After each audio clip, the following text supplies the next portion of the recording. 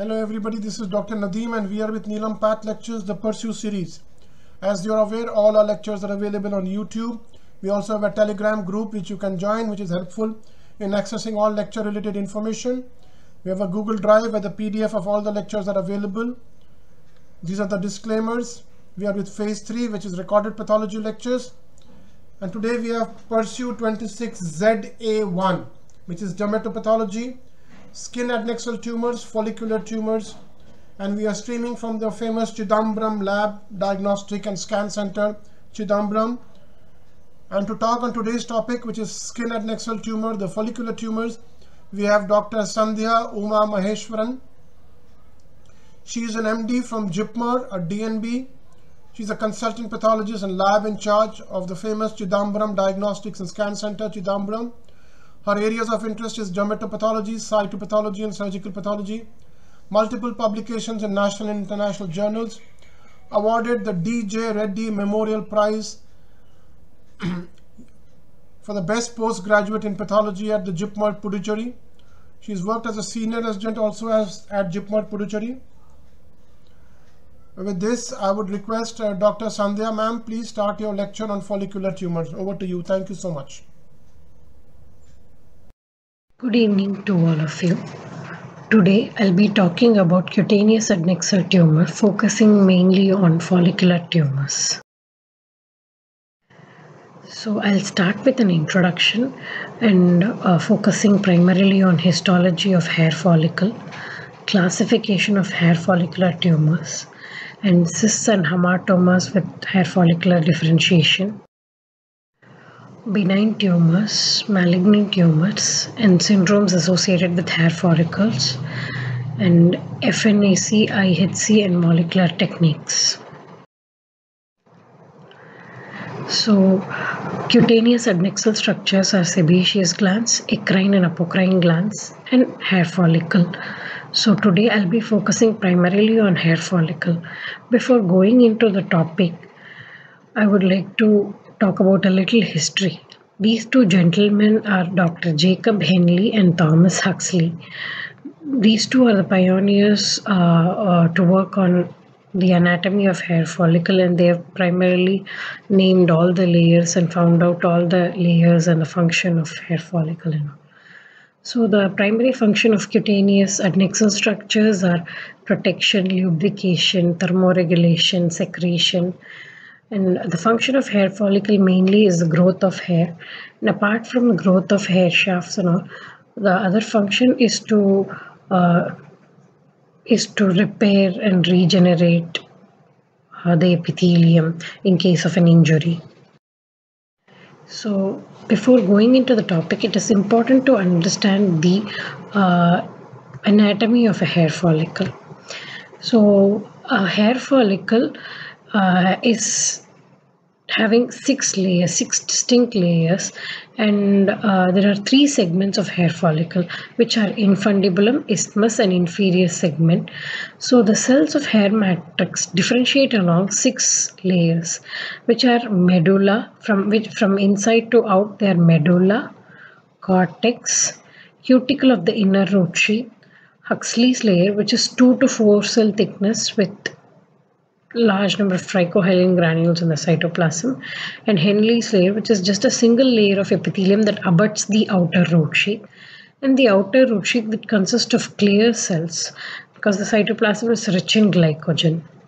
So these cells are PAS positive, and see, this is the cross section of a hair follicle, which shows from inside to out the medulla, cortex, cuticle of the inner root sheath, and Huxley's layer, Henle's layer, and outer root sheath. The outer root sheath in turn is surrounded by a basement membrane and a fibrous connective tissue sheath. And these are the segments of the hair follicle. The hair follicle at the bulb, this is the bulb of the hair follicle. It encloses a dermal papilla, and hair follicle is divided into 3 segments. From top to bottom, these are from where it projects outside till the opening of sebaceous glands, the part is called infundibulum. And from sebaceous gland to insertion of arrector pili muscle, it is called isthmus. And below the insertion of arrector pili muscle is the inferior portion.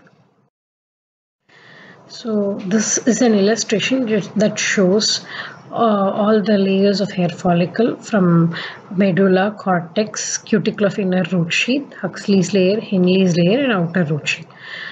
If you notice the bulb portion of the hair, you'll see that there are these basaloid cells, which are the follicular germinative cells or the matrical cells. And these enclose a dermal papilla, which is a mesenchymal part of the hair follicle.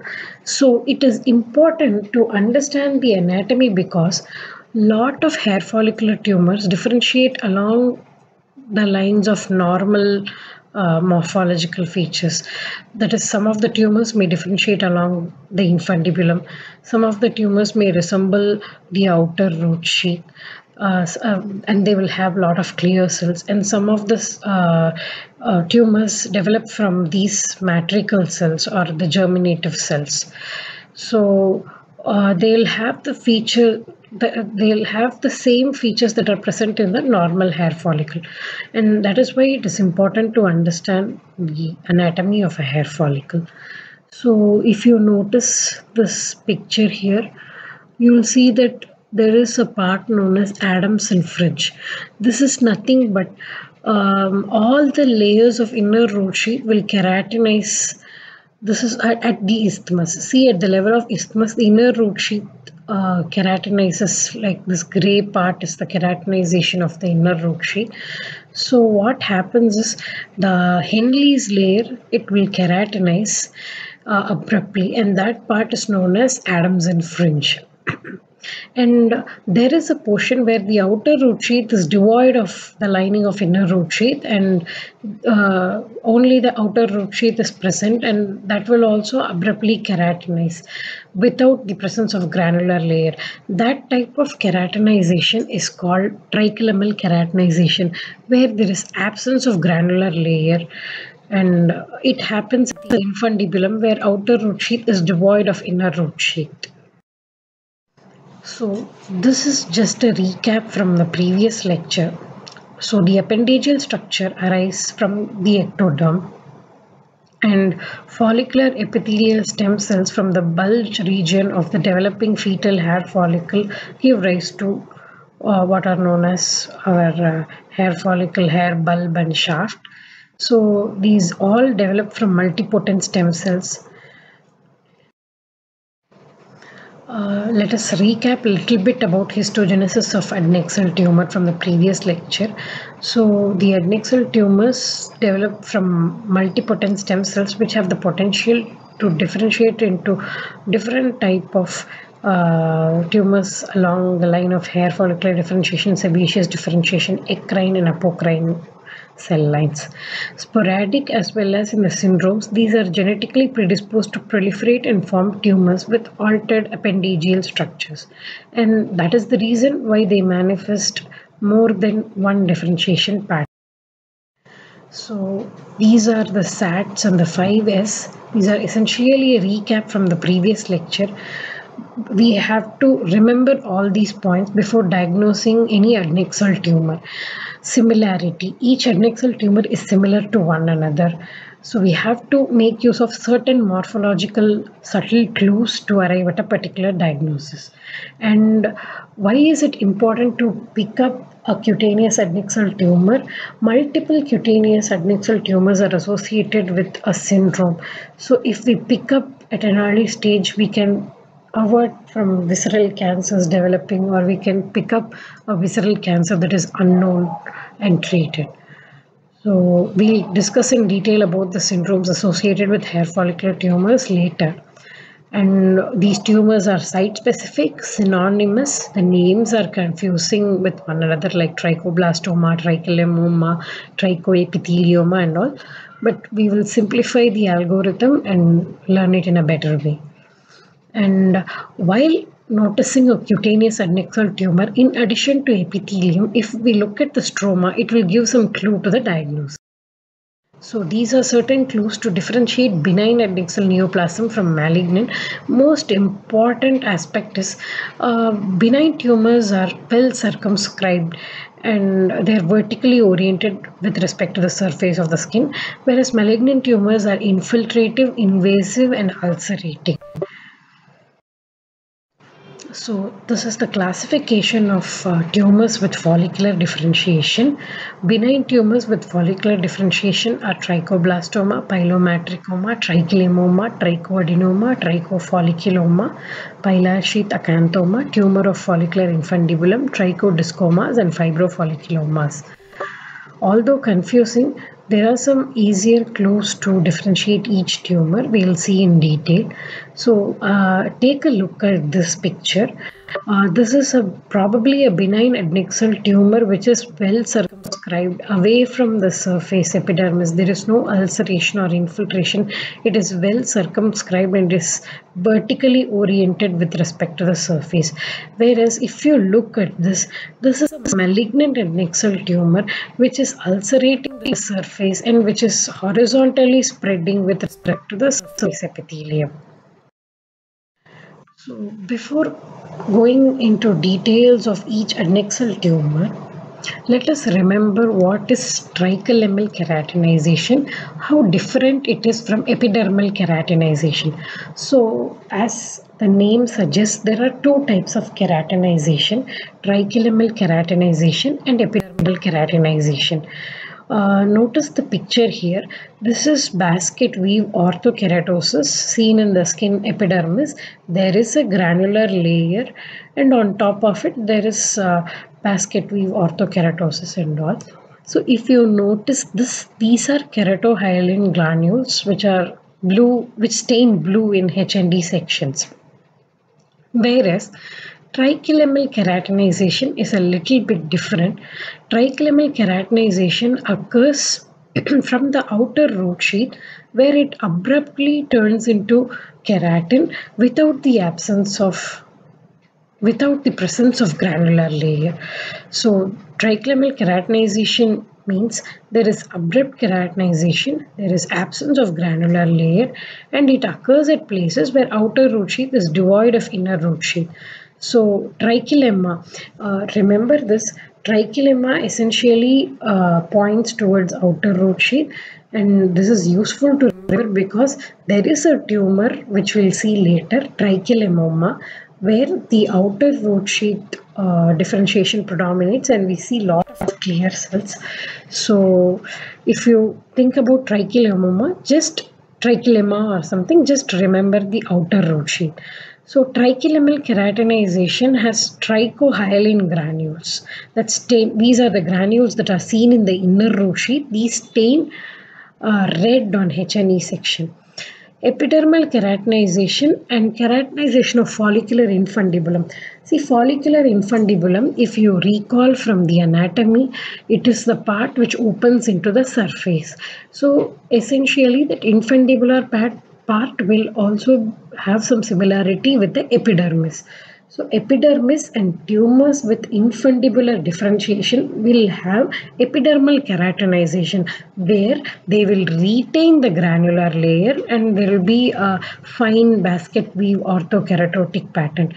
Whereas tricholemmal keratinization is something which occurs abruptly without the presence of granular layer. So with all these background, we'll move into tumors of follicular. So we'll start with cyst. Although essentially epidermal cyst is not belonging to cutaneous adnexal tumor, it is prudent to differentiate these two before going into other tumors because these are the tumors which we will commonly encounter in our regular practice, day-to-day practice. These are our bread and butter. So it is prudent to identify the differences between tricholemmal cyst and epidermal cyst. So epidermal cyst, they are very common. Epidermal cyst or infundibular cyst or epidermal inclusion cyst, what we see day to day in and out in our practice, these are very common. These are seen in face, back, And we remember this anatomy, like we remember this histology like the back of our hand. Like there will be a lining epithelium in the cyst, and there will be a granular layer, and there will be a fine layering of basket weave orthokeratosis. Whereas tricholemmal cyst or pilar cyst usually is less common than epidermal cyst. Like epidermal cyst is 90% or 85%. Tricholemmal cyst occurs only 15% of the cases. And they're usually noticed in scalp. And if you look at the lining of the cyst, they are lined by the stratified squamous epithelium, but there is no granular layer, and the keratin is also not like the typical basket weave orthokeratotic pattern which we see in EIC. This keratin is somewhat eosinophilic and homogeneous. If you look at an electron microscopic level, there are a lot of differences between these two intermediate filaments. So it is important to remember these differences before making a diagnosis of an epidermal cyst or a pilar cyst. To summarize what I said, tricholemmal cyst is less common than epidermal cyst. It occurs in scalp. It is an enucleated, firm, smooth, white-walled cyst. There will be palisading and swollen cells with eosinophilic cytoplasm and no granular layer. There is a homogeneous eosinophilic keratin, and there is foci of calcification in tricholemmal cyst, whereas calcification is not so common in epidermal cyst, but because of the keratin, there is a lot of foreign body giant cell reaction that results in keratin granuloma. So let us look at the classification of hair follicular tumors. In hyperplasias and hematomas, we have hair follicle nevus, dilated pora finer, and basaloid follicular hematoma. Benign tumors are pilar sheath acanthoma, trichofolliculoma, fibrofolliculoma and trichodiscoma, trichoepithelioma, trichoblastoma, trichoadenoma, tricholemoma, pilomatricoma. And in malignant tumors, we have proliferating tricholemmal tumor, trichoblastic carcinoma, pilomatrical carcinoma, and tricholemmal carcinoma. So I have highlighted trichofolliculoma, trichoepithelioma, and trichoadenoma in similar colors because these are spectrum of lesions. Trichofolliculoma is the most well differentiated tumor. Trichoepithelioma is far in the far side, and trichoadenoma is in between. And after trichoepithelioma comes trichoblastoma. The differentiation becomes from well differentiated to less differentiated along these lines, where in less differentiation you have more number of basaloid cells. And tricholemoma is kept separately. It is a tumor that differentiates towards outer root sheath. You will have a lot of clear cells. And fibrofolliculoma and trichodiscoma are an interesting spectrum of lesions. We'll see in detail each of them. Although the names are a little bit intimidating and confusing, if we remember the anatomy of hair follicle and the histology of hair follicle in each level, and it is easier to classify these tumors and remember the histopathology of each tumor as they reminisce the normal histology mostly. Hair follicular nevus. If you recall back to sebaceous tumors, we started with nevus sebaceous. Hair follicular nevus is also somewhat similar to nevus sebaceous. It is also known as congenital vellus hematoma. It is present at birth as a small nodule on the face, and it is a part of a neurocutaneous syndrome, much like nevus sebaceous. So what happens in this is there is focally increased vellus hair follicles, and these are accompanied by sebaceous glands. It lacks cartilage, because if cartilage were present, this would resemble, the histopathology of this would resemble an accessory tragus. And there is also a lack of central cystic cavity. So primarily this is a tumor with lot of vellus hair follicles. we'll move on to dilated pore of Weiner and pilar sheath acanthoma. I've clubbed both of these together because these two have somewhat similar morphological features. Dilated pore of Weiner occurs in face and eyelid, whereas pilar sheath acanthoma is more common in the skin of the upper lip. So in both of these conditions, the common thing is there is a central cystic cavity filled with keratin, and this cavity is surrounded by a lot of reddy ridges, which are thin in case of dilated pore of Weiner, whereas they're very the masses, whereas there are lobulated masses of epithelial cells that radiate from cyst wall in case of pilar sheath acanthoma. That is the subtle difference between these two tumors. There is an irregular cystic cavity and it is surrounded by thin epithelial reddy ridges in case of dilated pore of Weiner, whereas in pilar sheath acanthoma there are lobulated masses branching out from the cystic cavity. And the differentiation of dilated pore of Weiner is towards infundibulum, whereas pilar sheath acanthoma may reminisce some features of outer row sheath as it may show some clear cells. So look at the histology of dilated pore of Weiner. There is an irregular cystic cavity filled with keratin and thin epithelial reddy ridges branch out from the cystic cavity, whereas pilar sheath acanthoma also has a cystic cavity in the center, whereas the masses of cells that branch out from the wall of the cystic cavity are very big and they have somewhat clear cells as compared to dilated pore of Weiner. Basaloid follicular hematoma is clinically similar to nevus sebaceous. If you recall, nevus sebaceous presents clinically as alopecia in childhood or adolescent phase. Basaloid follicular hematoma also somewhat presents similar to it in the sense clinically the patient will have alopecia, progressive alopecia starting in adulthood, and there are diffuse papules and plaques on face. And there is association with systemic conditions like myasthenia gravis, SLE, cystic fibrosis, and diffuse alopecia. What happens in histopathology of basaloid follicular hematoma is the place where normal hair follicles are supposed to be, there's proliferation of lot of lace-like network of basaloid cells, and the differentiation of which resembles that of trichoepithelioma. It is a very well circumscribed lesion with lot of lace-like network of basaloid cell. There is no atypia, no mitosis, no necrosis. It is associated with PTCH mutation, and there is some association with Gorlin syndrome. BCC may arise from this lesion, but it is bare EP4 negative. It is an epithelial cell adhesion molecule that is usually comes positive in basal cell carcinoma. It is negative in basaloid follicular hematoma. When basaloid follicular hematoma is associated with Gorlin syndrome or something, it may evolve into a BCC. Fibrofolliculoma and trichodiscoma. These two are very interesting lesions. These are clubbed together as one because they may be same lesion that are coexisting, that are given different names because of sectioning at different level or depending on the age of the lesion or sampling or whatever it is. These are a spectrum of lesions.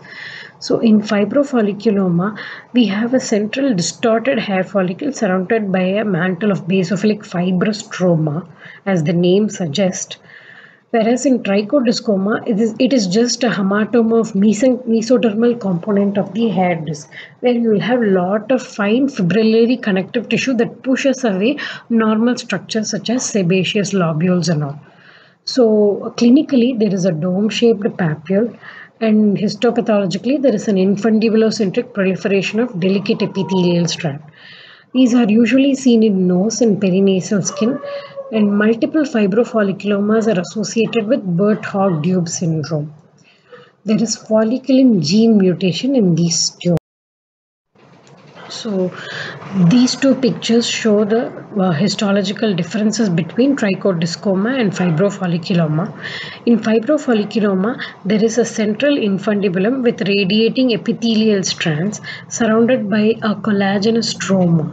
In trichodiscoma, you have a lot of fine fibrillary connective tissue with mucin, collagen and fibrocytes. We move on to trichofolliculoma. Trichofolliculoma also has a central cystic cavity filled with keratin, and it is surrounded by these thin epithelial rete ridges, much like what we saw in dilated pore of Weiner and Pilarchi acanthoма. Clinically, trichofolliculoma presents as a solitary lesion on the face, usually seen in face, scalp and neck. It is a dome-shaped nodule with a central pore. So there may be a wool-like tuft of hair emerging from the pore. Histopathology, in dermis there is this large cystic cavity lined by squamous epithelium. There is differentiation towards outer root sheath. So immunohistochemically, they may show positivity for CK17, CK16, CK17. And treatment is excision. So as I said earlier, trichofolliculoma, trichoadenoma, trichoepithelioma and trichoblastoma are all a spectrum of lesion, and trichofolliculoma is the most well differentiated component of it, where you have just mature squamous cells and you don't have that much of immature basaloid cells. You have some differentiation towards outer root sheath also. And then there is the cystic cavity filled with keratin. So next lesion is trichoadenoma. It is a rare solitary tumor which occurs on face and more common in the elderly. Very rarely it may occur in the nail bed or auditory canal. What happens in trichoadenoma? Trichoadenoma is at the intermediate between trichofolliculoma and trichoepithelioma. Instead of a single horn cyst like trichofolliculoma, you have numerous horn cysts throughout the dermis, and these are surrounded by eosinophilic cells. So granular layer may be present in this, and it will have keratohyalin granules. It means this tumor has a differentiation towards infundibulum part of the hair follicle. Infundibulum, if you recall, is similar to epidermis. So it will have keratohyalin granules and it will have granular layer. So trichoadenoma differentiates more towards the infundibular part of the hair follicle. Next tumor is trichoepithelioma. We are coming towards the far end of the spectrum. Trichoepithelioma presents as small flesh-colored papules, and it is noteworthy that a single look at this makes you think about basal cell carcinoma. So trichoepithelioma is a very, very common differential diagnosis for basal cell carcinoma histopathologically. We'll see in detail about how to differentiate. Trichoepithelioma, there is dermal proliferation of basaloid cells with peripheral palisading and as nests and cords. Papillary mesenchymal bodies may be present. These papillary mesenchymal bodies are nothing but rounded stromal cells that invaginate into the basaloid cells. So closest to differential is basal cell carcinoma. Always keep in mind these two things and the pointers of differentiation before making a diagnosis. Stroma is pink, fibrous and delicate. It is important to note this because basal cell carcinoma will have a mucinous stroma and it will also have peripheral palisading with retraction artifact and clefting. If you notice here, there is not much of retraction and clefting, and the stroma is pink, fibrous and delicate. There is a variant of trichoepithelioma called desmoplastic trichoepithelioma, where there is a lot of fibrous tissue in between and the basaloid cells are very minimal in number. There is very small nest that resembles morphiform variant of BCC, which is even more confusing to diagnose. So a look at these papillary mesenchymal bodies. These are stromal cells that are round to oval shaped, and they condense and indent into the epithelial nest. These are reminiscent of mesenchymal hair papillae in the basis of normal hair follicle. These are usually seen in benign hair follicular tumors like trichoepithelioma and sometimes in trichoblastoma also. So this image is from this very nice article, Skin Adnexal Tumors in Plain Language. This is an open access article. It is easily accessible, and if you go through this article, it will give you a clear idea about diagnosing and learning all cutaneous adnexal tumors. So to recall once again, the three tumors which we saw now, trichofolliculoma, trichoadenoma and trichoepithelioma, these are a spectrum of lesions where in trichofolliculoma you have a large central cystic cavity filled with keratin and a small epithelial branching from which radiate from the wall of the cystic cavity. Trichoadenoma, you have numerous horn cysts in the dermis, and these are surrounded by eosinophilic cells. And in trichoepithelioma, you have more number of these basaloid cells with peripheral palisading and maybe occasional horn cyst. So the next tumor is trichoblastoma. It is a benign biphasic tumor where there is dual differentiation towards follicular germinative epithelium and papillae, which means you have the epithelial component as well as the stromal component. They're usually sporadic, so they are single. But if they are multiple, you have to suspect Brooks-Spiegler syndrome. In Brooks-Spiegler syndrome, there is a variant, multiple familial trichoepitheliomas, which are associated with germline mutation in CYLD gene. So these are solitary skin-covered papule, usually 5 to 30 millimeter, and preferentially involve nasolabial fold. If you look at it, this is quite a big tumor seen in the scalp. So trichoblastoma is a well circumscribed non-ulcerating tumor involving dermis. If you recall, both trichoepithelioma and trichoblastoma, there is no connection with epidermis. This is one another point that differentiates from basal cell carcinoma, which is ulcerating, which is always connected with the epidermis. So in trichoblastoma, we have uniform basaloid cells, and the stromal component resembles follicular papillae and perifollicular sheath. So architectural variants of trichoblastoma are nodular, adamantinoid, retiform, and desmoplastic. Closest to differential diagnosis is basal cell carcinoma. IHC wise, PHLD1.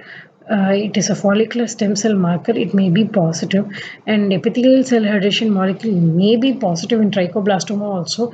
It is not so useful to differentiate between BCC and trichoblastoma. To some extent, it may be positive in both the tumors, but epithelial cell adhesion molecule is usually more commonly seen in basal cell carcinoma. The next tumor is tricholemoma. It is a benign epithelial proliferation of hair follicular infundibulum.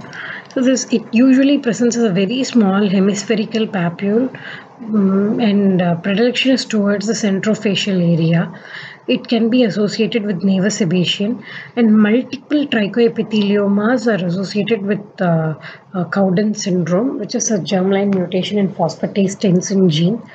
So tricholemoma, so far we have seen two syndromes. Multiple familial trichoepitheliomas are associated with Brooks-Spiegler syndrome, whereas multiple cutaneous tricholemomas are associated with Cowden syndrome. So this is the histopathology of tricholemoma, where you see a canthotic epidermis with lobules of monomorphic epithelial cells, and these have clear cells because they differentiate towards outer root sheath, and they have a thick basement membrane surrounding it because they develop from they also have some predilection towards perifollicular sheath, and there is a central foci of infundibular keratinization. The next tumor, most important tumor, is pilomatricoma. It is possible to encounter these in our routine practice, usually seen in children, and it can grow up to 5 centimeters. These are one of the biggest hair follicular tumors. These are usually seen in face and extremities, and these are firm, deep-seated nodule covered by normal skin. Sometimes they may appear very reddish or bluish. The differentiation is towards hair cortex cells. So histopathologically, these are a well demarcated lesion with two types of cells, shadow cells and basophilic cells. Basophilic cells are basaloid cells, which are hair matrix cells, which we saw initially, whereas the ghost cells, which are the shadow cells, they're called so because their outer lining is somewhat pale, and there is the part where nucleus was present also appears very pale, and there is transformation of basaloid cell into the shadow cells with loss of nucleus. See, if you look at this, it's a well circumscribed lesion with two types of cells. These are the shadow cells and these are the basaloid cells, and this is the part where the basaloid cell transition into shadow cells. The shadow cells have their outer ghost lining preserved, and the part where nuclei also was present is also preserved. There may be calcium deposits in 75% of cases of pilomatricoma. Cytoplasm of shadow cells show fine basophilic granules, and there is foci of calcification and may be present in the stroma of tumors. And bone morphogenic protein 2 is expressed in the shadow cells, and that is the reason for bone formation. That explains the bone formation in pilomatricoma. Melanocytic matricoma is essentially a variant of pilomatricoma with a lot of dendritic melanophages located in the islands of basophilic cells. It appears pigmented. So, in the anatomy of hair follicle, what happens is in the upper part, infundibular part, there will be a lot of dendritic melanophages, whereas in the lower part towards the hair, there will be amelanotic melanophages. But if there is a lot of migration of dendritic melanophages into the hair bulb part, we will have this variant melanocytic matricoma. Tumor of follicular infundibulum. It presents as a solitary flat keratotic papule. Clinically, it may mimic BCC. It may also be associated with Cowden syndrome and nevus sebaceous. Histopathology shows a plate-like growth of epithelial cells in the upper epidermis, and these epithelial cells have pale cytoplasm in the center and may show peripheral palisading. So with this, we'll move into the malignant tumors of hair follicular differentiation, trichoblastic carcinoma or carcinosarcoma. If you recall, we saw trichoblastoma is a benign biphasic tumor. So it goes without saying that trichoblastic carcinoma will have dual component. There is a malignant epithelial component and there is a malignant mesenchymal component. It usually presents in elderly as a solitary nodule in the head and neck. It is a biphasic malignant neoplasm.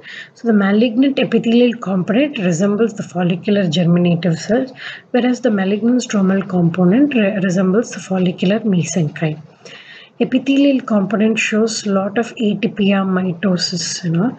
Epithelial and stromal component appear distinct, and it is usually positive for p53 mutation and shows third promoter mutation in CDK and 2A genes. Pilomatrical carcinoma, it is an ulcerating, infiltrating malignant neoplasm. It is a poorly circumscribed tumor. These basaloid cells are atypical with vesicular chromatin and show atypical mitosis. Shadow cells are seen but are lesser in number as compared to pilomatricoma. In addition to that, there will be necrosis and mass. And these tumors show nuclear and cytoplasmic staining for beta-catenin. These tumors show beta-catenin mutation, nuclear staining for CDX2, LEF1, and epithelial cell adhesion molecule is negative. Differential diagnosis is basal cell carcinoma with matrix cell differentiation. However, it will show beta-catenin negativity. Tricholemmal carcinoma, it is a malignant adnexal neoplasm with outer root sheet differentiation. So that explains a lot of clear cells that are present in this neoplasm. It presents as an ulcerated erythematous tan flesh colored papule. Risk factors for tricholemmal carcinoma are any immunosuppression due to solid organ transplant, radiotherapy, chronic actinic damage, or xeroderma pigmentosum. Histopathology shows lobules of these atypical cells with excessive mitotic activity and pushing borders into pilosebaceous unit. So PA is a strongly positive periodic acid shift and P53 is diffusely positive. CD34 may be focally positive. CD34 positivity indicates outer root sheet differentiation. In addition to that, CK10, 14, 17 may also be positive, indicating infundibular differentiation. So differential diagnosis for this tumor is proliferating tricholemmal tumor, which we'll see next. Proliferating tricholemmal tumor, it is again a solid cystic neoplasm with differentiation toward isthmic portion of outer root sheath. It is also a spectrum where in one end there is benign cystic part and in another end you have malignant proliferating tricholemmal tumor. So it's a solid cystic neoplasm with lot of epithelial enfoldings into a cystic cavity where there is aggregate of compact eosinophilic keratin with areas of abrupt tricholemmal keratinization. And in the malignant end of the spectrum, you will have tumors showing infiltrative growth. So these tumors show TP53 mutation and there is loss of heterozygosity of 17p chromosome. So we'll move on to the syndromes associated with hair follicular tumors. We already saw Brooks-Spiegler syndrome and a variant of Brooks-Spiegler syndrome called as multiple familial trichoepitheliomas. It is an autosomal dominant syndrome in which there is a lot of cutaneous adnexal tumors like spiridinoma, cylindroma, trichoepitheliomas presenting in the nasolabial fold. And in addition, we have a salivary gland tumor, basal cell adenoma. So a variant of this Brooks-Spiegler syndrome is multiple familial trichoepitheliomas, which presents with essentially skin lesions. There is mutation in CYLD gene, which is a tumor suppressor gene on chromosome 16.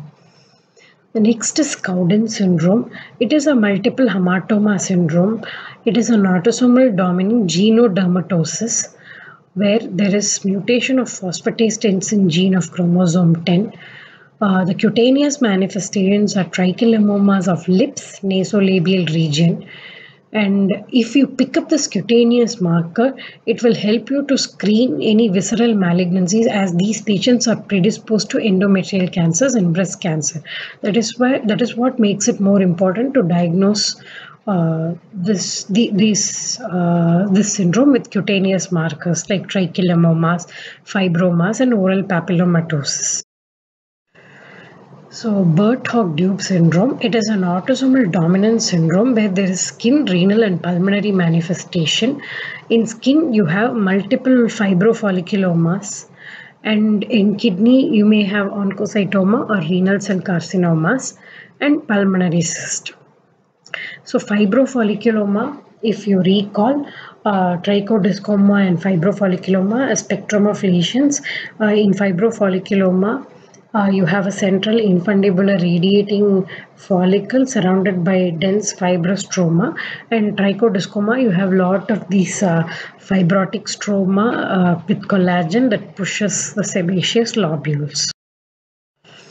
What is the role of fine needle aspiration cytology in diagnosing tumors of hair follicular differentiation? Lot of times we encounter pilar cyst and epidermal inclusion cyst.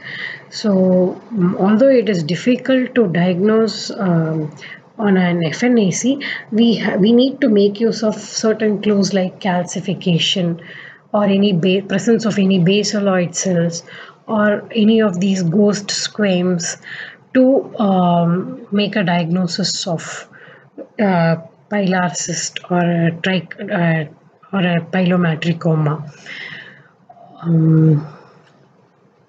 So this was a case of pilomatricoma. Predominantly, there were a lot of these ghost squames. If you look closely, there is this ghost nuclei and all. But one end of this slide showed a few clusters of basaloid cells that helped us to diagnose pilomatricoma. So whenever we see a lot of ghost squames, instead of blindly diagnosing them as epidermal inclusion cyst, we need to search for basaloid cells or any other clues to look for other tumors like pilomatricoma or any other tumors of follicular differentiation. We have to pick up certain subtle clues like clear cells, keratin, debris, and basaloid cells to enable us suspect the adnexal tumor. Let us move on to the immunohistochemistry part. Immunohistochemistry may not help you 100% in diagnosing follicular tumors. However, there are certain immunomarkers that help in differentiating certain follicular tumors from basal cell carcinomas. Among that, most useful marker is BER-EP4 or epithelial cell adhesion molecule, which is usually positive in basal cell carcinomas, however negative in a lot of hair follicular tumors, but it may be positive in certain trichoblastomas. So we have to be careful in interpreting this marker. Next one is plextrin homology like domain family A member 1, which is PHLDA1, also known as folliculin, which is a follicular stem cell marker positive in hair follicular tumors and negative in basal cell carcinomas. CK20 highlights Merkel cells. If you notice the picture here, this is normal epidermis with Merkel cells, normal Merkel cells that show paranuclear granular positivity for CK20. CK20 is positive in the Merkel cells that are seen in hair follicular tumors. Like Merkel cells are normally present in the outer root sheet, so they're usually seen in certain hair follicular tumors. So CK20 will highlight the Merkel cells that are present in hair follicular tumors, but these are absent in basal cell carcinoma. And then in pilomatricoma and pilomatrical carcinoma, beta-catenin comes cytoplasmic and nuclear positivity. I mean, there is CTNNB1 mutation in pilomatricoma. So beta-catenin is expressed in pilomatricoma along with CDX2, which shows nuclear positivity, and LEF1, which is lymphoid enhancer binding factor 1, which also shows nuclear positivity in pilomatricoma and pilomatrical carcinomas.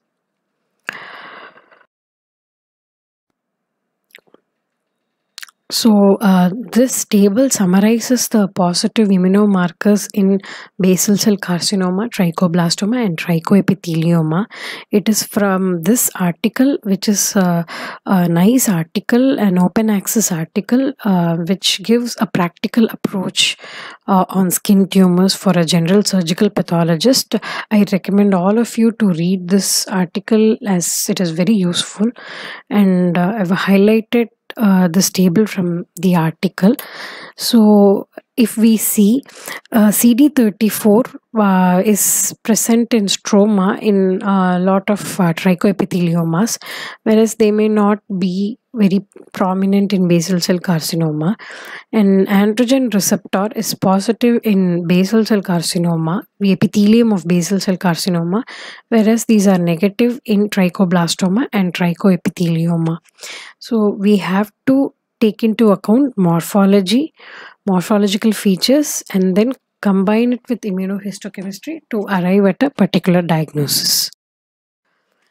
So what are the molecular methods that are helpful in diagnosing cutaneous adnexal tumor? As we saw already, beta-catenin is upregulated in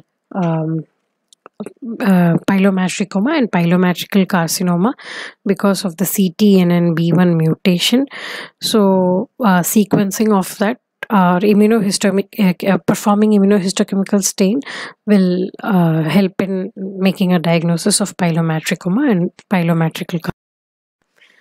So this table summarizes mutations that are positive in different hair follicular tumor.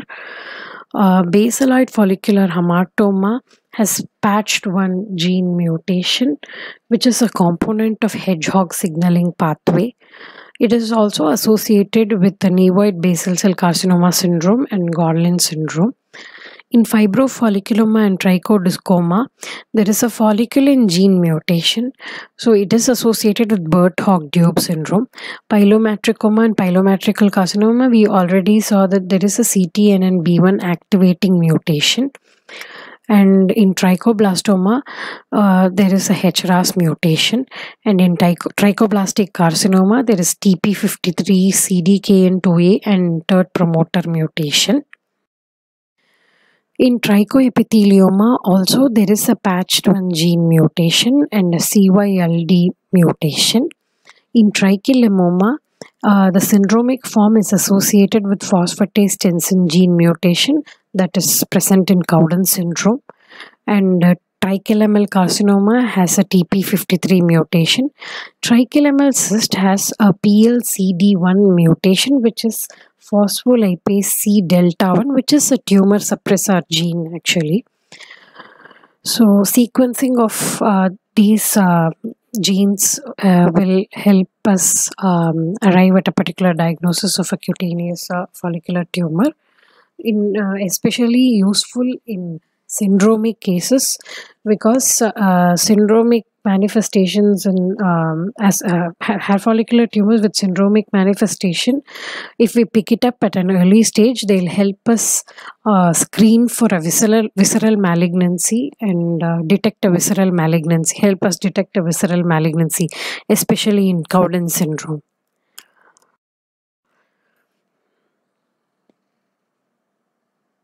So to summarize, hair follicular tumors differentiate along several components of hair follicles such as germinative matrix cells as seen in trichoblastoma and pilomatricoma, outer root sheath as seen in tricholemoma, and there is a spectrum of benign tumors starting from trichofolliculoma, which is the most well differentiated tumor, and with trichoadenoma in between, and trichoepithelioma and trichoblastoma at the farther end with plenty of basaloid cells.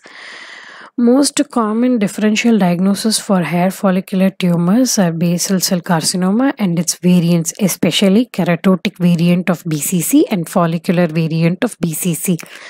So a simple table to differentiate follicular tumors from basal cell carcinoma is: follicular tumors, usually there is no connection to epidermis. They are well circumscribed, seen as a dermal nodule well within the dermis and subcutis. In basal cell carcinoma, not only there is a connection to epidermis, there is surface ulceration and infiltration into the dermis also.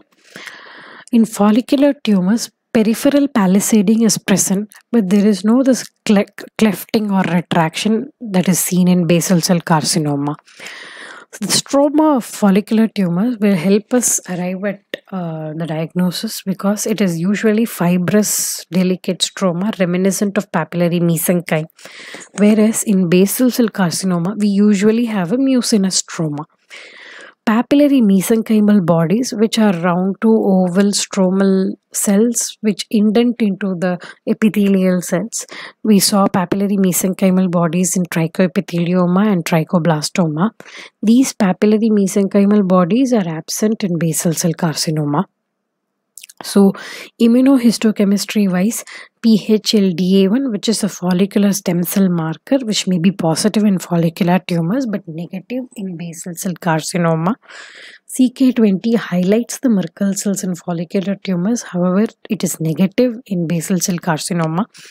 CK15 may be positive in follicular tumors, however negative in basal cell carcinoma, whereas BIR-EP4 is negative in follicular tumors and positive in basal cell carcinomas. So if anyone is interested in a small trivia, it is just a recall of what we saw earlier. Numerous tricholemal cysts are seen in Gardner syndrome. Multiple fibrofolliculomas are associated with Birt-Hogg-Dube syndrome. Multiple trichoepitheliomas are associated with Cowden syndrome. Multiple trichoepitheliomas are associated with Brooks-Spiegel syndrome, and basaloid follicular hamartoma is associated with nevoid basal cell carcinoma syndrome. These are the references, and these two are very nice article. I suggest everyone to go through this article, the last two. And I thank you so much, sir, for this wonderful opportunity.